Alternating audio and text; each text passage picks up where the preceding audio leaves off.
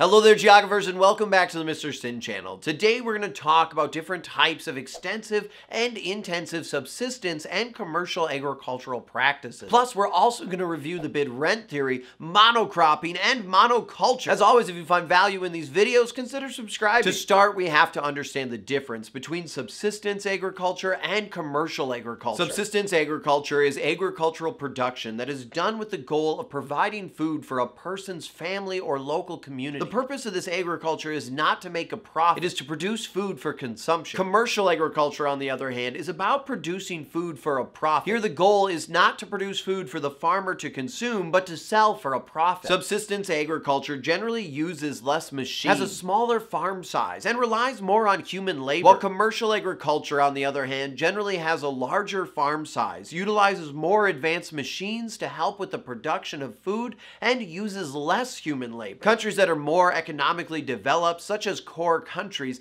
tend to see more commercial agriculture and machines used in the production of food, while countries that are less economically developed and part of the periphery tend to have more of their population working in agriculture and lack the resources for more advanced machinery. Which makes sense if we think back to our Unit 2 concepts, where we learned about the demographic transition model and also the different densities, such as the agricultural density. Two other concepts we can connect back to is intensive and extensive agricultural practices, which we last talked about in our Unit 5 Topic 1 video. Extensive subsistence agricultural practices traditionally tend to use less capital, less machines, and human labor, but do require more land. An example of extensive subsistence agriculture would be pastoral nomads. Intensive subsistence agricultural practices, on the other hand, tend to use less land, more human labor, and may require more capital, such as intensive subsistence with wet rice farming and terrace farming in parts of South Asia. If we look at agricultural practices that generate revenue, we can see extensive commercial agricultural practices, which traditionally use less capital, machines, and human labor, but often do require significant amounts of land, such as cattle ranching, which uses few machines and lots of land, and has a goal of making a profit off the cattle that are raised. Lastly, there is intensive commercial agricultural practices, which use less land, but more capital, machines, and/or human labor. For example, dairy farming, which requires a significant amount of work of having the cows being milked at least twice a day, and lots of investment to purchase the machines needed for large-scale production. Oftentimes we see agriculture that is intensive, located near a market or city, while agriculture that is extensive and needs more land will be located farther away from a city or market. This is partially due to the bid-rent theory, which is an important theory that will come up later in this unit when we talk about von Thunen, and again when we go into our Unit 6 and look at urban geography. The bid-rent theory looks at the price of land in relation to the city or urban area. As we move further away from the city, we see the price of land go down. However, as we get closer to the city, the price of land goes up. This is all because of scarcity. Cities have less land available due to the higher population density, so the cost of land is more. As we move farther away from the city, the demand for land goes down, which means more land is available, thus decreasing the price of land. So agriculture that needs more land is often located farther away from an urban area to take advantage of cheaper land prices and maximize profit. This is especially true if transporting the final product is relatively inexpensive. Today we can also see the impact of monocropping and monoculture. Monocropping is when farmers grow the same crop each year. They continue to plant the same species of crop year after year after year. Now monocropping does risk soil depletion due to the lack of crop rotation. However, today we are seeing more farmers use monocropping because of the possible profits they can get. When farmers specialize in a specific crop, they become more efficient at producing that crop, which ultimately results in them making a larger profit. Now monoculture, on the other hand, is when farmers grow one type of crop at a period of time. However, they may switch the type of crop after they harvest. Alright geographers, now comes the time to practice what we have learned. Remember, if you found value in this video, consider subscribing